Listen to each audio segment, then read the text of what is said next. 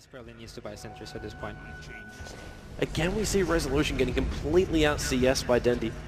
Yeah, I'm not sure what's happening actually. He's a Viper, his damage is fine. Dendi, trouble.